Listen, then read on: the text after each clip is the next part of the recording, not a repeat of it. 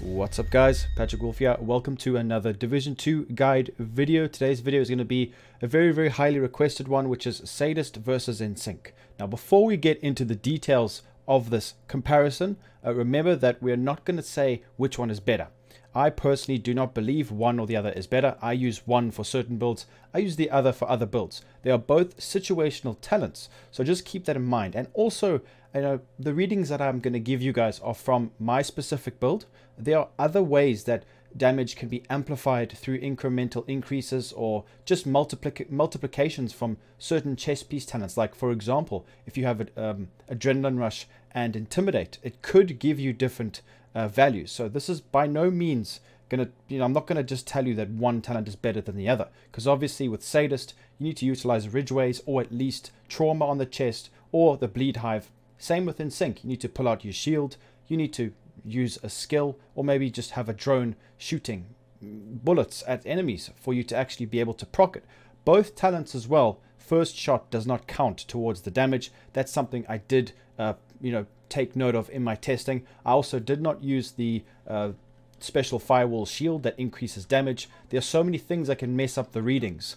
So this is just going to be a comparison between the two talents, Sadist and NSYNC. And I will showcase two tables for PvE and PvP, taking into account headshot multipliers, base damage and crits for PvE and PvP, body shots and headshots, because it is different between the two. So the differences in PvE will obviously be downscaled for PvP due to the mitigations in the dark zone or anything like that. I did not test in conflict because it should be similar, but you guys can do that if you really want to. It's very difficult to do that, obviously.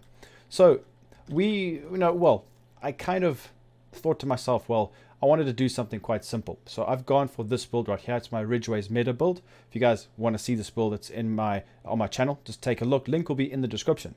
So the reason why I use this is because we got the Ridgeways and we have just a straight up wicked talent, which is incremental damage. Now, you do get the same outcome if you utilize something like Intimidate, but obviously dependent on how you stack each individual piece. It just depends on what combinations you use. You might receive different numbers, but the main thing that I found is that Sadist does do more damage. Now, this is the build that we're going to showcase, or I'm going to showcase the tests with. The reason being is because we don't have something like Adrenaline Rush and Intimidate, which might not proc all the time.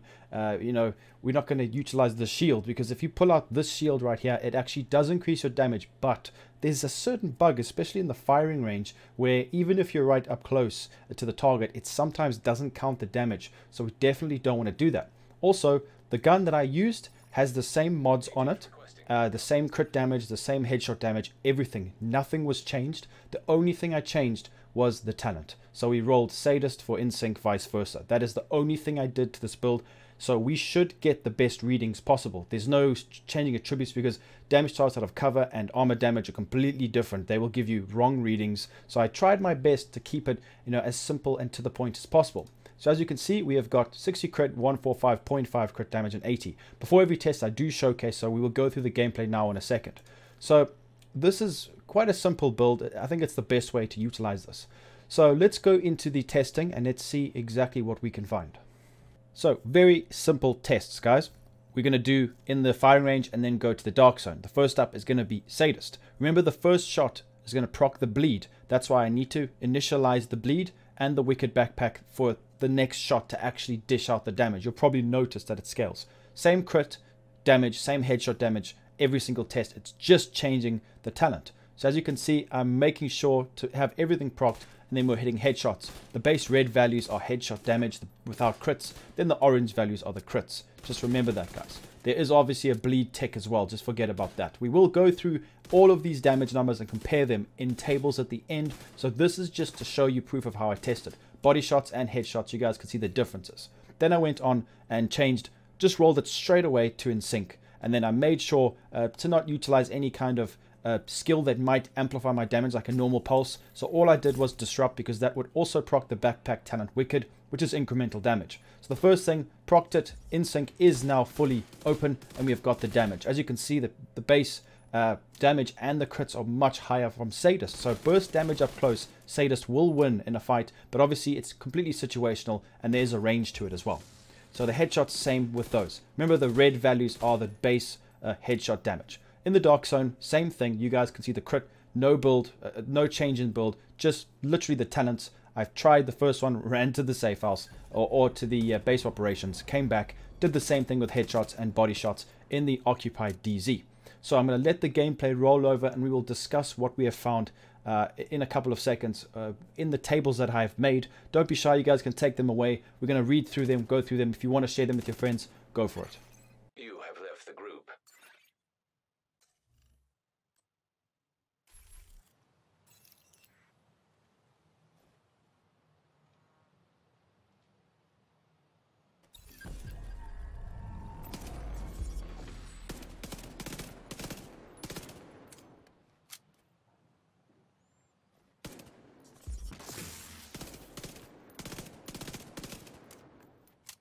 Right, so here are the two tables. The first one we're going to go over is the PVE one. I mean, it's not really a table, let's be honest. I kind of just threw numbers together. So hopefully you guys do appreciate this. I wanted to make sure I did it properly for you. Just remember that this is all situational. It does not mean Sadist is better than InSync by no means. There are other ways in which InSync can rival it. I mean, I use InSync most of the time. But I was just wondering why those guys, like with the Ridgeways meta build that I posted, why that does so much damage, and this is the reason. So we've got huge differences, guys, right here. This is going to be in PvE though, so we'll move on to the PvP one right after this. So the crit, basically it's headshots and then body shots. We've gone for crit, maxed out the orange value, which is, you know, you scale your crit chance, you want to crit as much as possible. That scales with the 145.5% crit damage or whatever it was. That gives us the highest amount of damage we could get off of a build like this.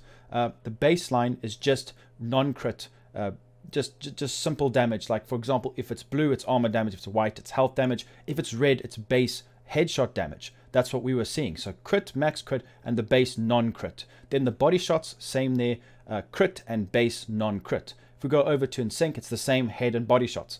As you guys can see, the max crit on the headshots, 18,963 damage per bullet, which is huge. That is a massive difference. If you ask me, that is a big difference. Imagine 1200 RPM SMG with 60 round magazine. You can understand how much damage difference that is. So it is a big difference. And I'm gonna be honest, base, if you wanted to make a base build that doesn't rely on crit, for example, an AR LMG build, it won't be as bad and you probably won't feel it as much, but it's almost like it's just under half the damage down. So if you're going for a full crit build, you definitely want to try and have a look at Sadist, especially if you want to get up close and personal with Intimidate or the Ridgeway's chest piece. I would definitely go for Sadist. But look at InSync, you know, with the body shots, we've got crit. It's only 14,302. So if you want to, if you're on maybe on console and you want a PVE, I wouldn't even worry. You'd probably rather be at range, pull out your shield, utilize InSync. So this could actually help a lot of people decide, you know, especially from range, because if you want to get up close, which you would need to proc bleed, unless you use trauma or you throw your bleed hive quite far, it's completely up to you. But yeah, that is the PVE table. So what we're going to do is we're going to move on to the PvP table, and this one is quite interesting as well. Now remember that the values are downscaled, so it is actually a bit more than what it may seem comparing it to PvE. Same table, same setup, exactly the same, except this is now PvP from the Dark Zone testing that I did. Jesse had 1.5 million armor, which is quite surprising. We were dishing out quite a bit of damage, even though that SMG was nowhere near the best. MP5 actually hits quite hard. So we've got Sadist and InSync. So Sadist, we were critting for 160, 743, and critting in the head 155,580. 155,580, which is 5,163 a bullet damage difference, which is significant. In PvP, that is quite significant, but it isn't mind-boggling. So I would say in PvP, if you're rocking InSync, go for it. But the problem is if you have the same build as someone else, and for example, you know, they have Sadist and you got InSync, unfortunately, and you've hit the same shots, you're going to die. But here's the thing, Unbreakable is very good in this game in PvP currently. So you can argue like InSync shield with Unbreakable will probably always beat a Ridgeway. It's just dependent on, you know, the amount of armor value versus the amount of damage the person dishing out does. It's very situational. Same with the body. We've got 3893 difference on the crit and the base 1586. So non-crits, the difference is very minimal. I wouldn't even worry about that. But there is a bit of a difference. So hopefully this gives you an idea of how you're going to change your build up if you are going to just keep going and utilizing it the way you want. So hopefully this video did give you guys a bit of hints. I wanted to definitely put this out. Like I said, you guys got over 400 likes in the previous build video, which I requested, so I thank you very much for that. If you guys want any more guide videos, maybe I should just do this. Maybe if we can get over how about 500 likes? Over 500 likes, I will compare 2 of the best assault rifles in the game. I'm not going to actually name them. You guys guess, or maybe put a poll up in the chat and we'll see what you want to see me compare. So make sure to leave a like, subscribe, click that notification bell, and I'll be seeing everyone in the next video. Peace out, guys.